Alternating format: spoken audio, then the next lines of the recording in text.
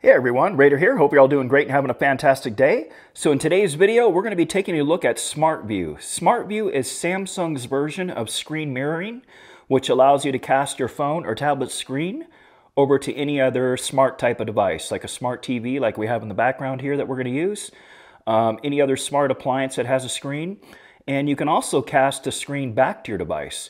We're going to cover all the menu options as well, including some developer options that require a secret passcode. I'll share that with you. We're going to basically cover everything about this.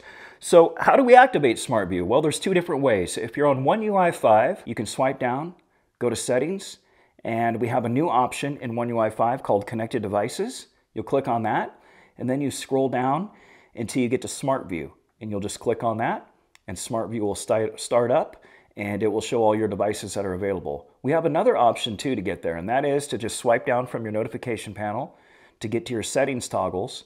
And you'll typically go over one screen unless you reordered your toggles. And SmartView will be right here, so let's go ahead and click on that.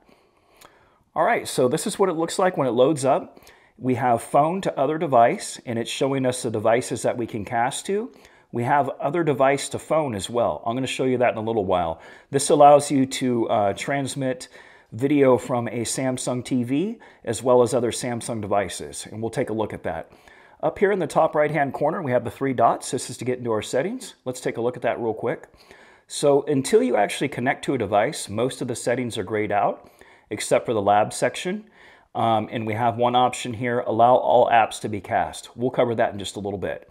So let's go ahead and get started by connecting to a device. So we have the 65-inch TCL Roku TV in the background. Let's go ahead and connect to that. And it's letting us know that we're about to cast our screen, and we'll go ahead and say start now. So let's go ahead and let that start. It does take a little bit, especially the first time you do it during the day, but it's not too bad. You'll see it's loading up in the background here. Give it just a minute. All right, and pretty soon that little nag screen down at the bottom will go away. All right, so now you see the Fold 4 screen, and it's mirroring whatever I'm showing. So if I swipe up and go to the app drawer, you will see the app drawer. And here you can take a look at the latency as I go up and down. App drawer, down, app drawer, back down. It's not too bad, you know, well under half a second, that's for sure. I'll say it's in the milliseconds range. Let's take a look at that again. So the latency is pretty good. So now that we're connected to it, let's go ahead and dive into the settings and take a look at what we can actually do with this. So when you start using SmartView, it puts this little icon up here at top. I don't know if it's going to really show it too good on camera, but we have this P right here. Let me see if I swipe over to another screen if it shows it better. So this icon right here, this is the one. So click on this, and then we have a few options. We have AppCast, which lets us pick any one of these apps and just cast the application itself. And this is super handy too. So what you'll see is an available list of apps, and what happens is you can't click on them here. It's just giving you the list of ones that are available. But when you open up that app, you'll be able to just cast that app by itself and continue using your device while it runs. So we'll take a look at using YouTube here in a little bit to show you what that looks like. So if we go back to the other available options, we can adjust the screen aspect ratio. So let's go ahead and click on that. So we have fill screen on phone or fill screen on connected device. So you'll see what it looks like. I have them both in view here, right? So there's the screen behind it. Here's the phone. So if I switch this setting, and I'm sorry if things are going in and out of focus, you'll see that the phone kind of matches the screen more and that we have black bars and stuff on the phone. I really don't like this view much. I usually just use full screen on phone. All right, but the option's there if you want it. So what other options do we have? We also have Pause SmartView, and we have Disconnect, and then we have our settings. So let's go ahead and take a look at the settings real quick. All right, so now I'm going to let the camera focus on the TV screen, because again, we're just casting everything from the Fold 4 to the TV. So let's go through these options real quick. So we already talked about the set aspect ratio. Hide notification on TV. So if you look at the TV, right at the top of it, you'll see that I have my notification bar, the notification panel. So I'm going to go ahead and turn that on, and look what happened. The notification bar disappeared. So a great way to get the most out of your screen real estate. I'll go ahead and turn it back off to where the notification panel now shows back up. We have the next option, which is keep phone screen on. So while you're watching YouTube videos and stuff, it's smart enough to keep YouTube playing in the background while your phone screen will turn off. and it'll keep playing on your TV. However, you have this option to force your screen to stay on if you want it to be that way. I typically just leave it in the default setting and keep it off. We also have Show Selfie Video in Smart View menu. So let's take a look at that real quick. So let's bring the phone back into view. Let's let it focus there for a second. So if I turn that on, and then I go back up to this menu option, we now have Selfie Video. And all that's going to do is open up your camera so you can start taking a group picture with you or your friends and show it on your TV. So it adds another menu option to your available settings. So let's go ahead and turn that off. And then we have the lab section here. So we have allow all apps to be cast. Remember we took a list of those small list of apps that were down here that we could cast? Well, this allows you to bypass it and allow any application to be cast to the screen while you continue to use your phone. It's kind of experimental. It's not going to work with every application, but for the most part, like TikTok, Instagram, Facebook, all those types of apps, it works just fine. We also have the ability to rotate your screen 90 degrees. It's going to speak for itself. Here, I'll move the Fold 4 out of the way. Let it focus on the screen, and I'll just keep clicking on it. So every time you click on this, it's going to rotate the screen 90 degrees. And this is useful in situations where you are looking at photos in the gallery application, and maybe some of your photos are sideways or they're recorded at a different aspect ratio. And this will allow you to flip it around to where you can view it correctly without having to turn your head sideways. So that's kind of a nice feature. So let's get out of the Labs menu here. So now that we're out of the Labs menu, you see we have the bottom option called About Smart View. So let's go ahead and click on that. And you see on the top we have the Smart View text. Let's go ahead and put that into view. What you want to do now is go ahead and click on this 10 times. 1, 2, 3, 4, 5, 6, 7, 8, 9, 10. All right, so it's going to load up this other screen here with a whole bunch of additional options. The first one is Last Connected Device Concept. What this is going to do is show priority to the most recent device you're connected to and try to auto-connect to that. The next one we have is Remove SOD Concept. So SOD is Sound Over Display. So this is actually a pretty cool toggle. So by default, when you mirror your screen to a TV like we are right now, it's going to send the video and the audio over to it. So if we turn on the Remove SOD Concept, it's only going to transmit the video over to the TV or whatever device you're screen mirroring onto, and it's going to leave the audio on your device that you're casting from, in this case the Fold 4. Now this is really helpful if, let's say you want to use your Galaxy Buds or any other type of earbud, and they're connected to your phone, and you want to view everything on your TV, but you still want to hear everything on your Galaxy Buds. Well, you turn on this Remove SOD Concept, and the audio is going to stay on your Fold 4 device or whatever device, Tab S8 Ultra, S22, doesn't matter. The audio will stay local to that device, so then you can use earbuds or just use its built-in speakers instead of going over to your TV. So I think that's pretty awesome. So the next option is Ethernet mirroring. If you happen to be connected to devices that are connected via Ethernet cables, do keep in mind your USB-C port that you have on all your Galaxy devices, they're all encompassing. You know, you can use Ethernet. So if you're connected to an Ethernet adapter or an Ethernet device, this will allow you to use Ethernet to do it. We already went over the lab section, and all of this is a toggle to turn it on and off. Allow cast all apps. This is the same option that's in that lab section, right? We talked about it. It lets you cast all the different applications. App cast disable touch view. So if you're casting to a touch screen type device that normally has touch input, you can disable the touch input right here. Now we have two very cool options below that. We have Google Cast and LiboCast.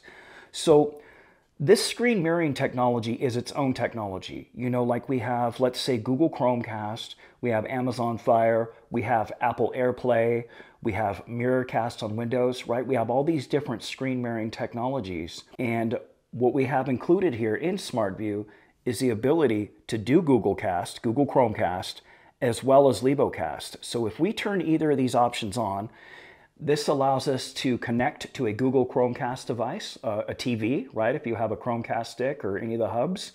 And also we can turn on the same functionality for LiboCast type devices.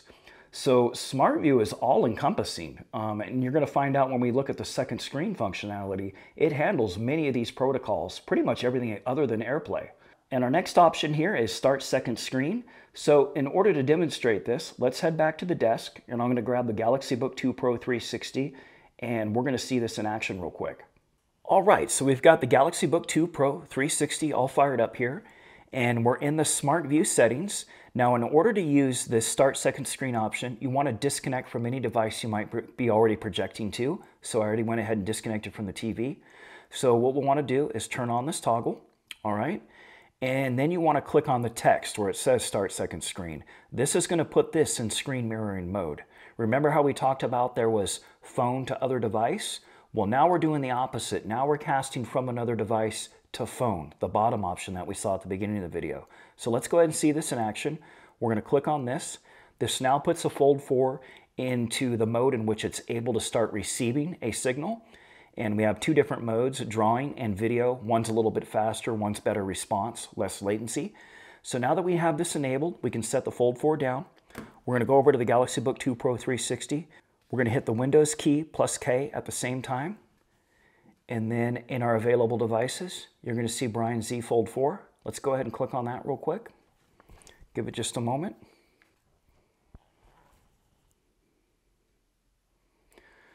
All right, took a little bit to connect. Then again, I'm on One UI 5 beta. So, I mean, this beta version of the software is a little bit slower at some of these tasks like that, I've noticed.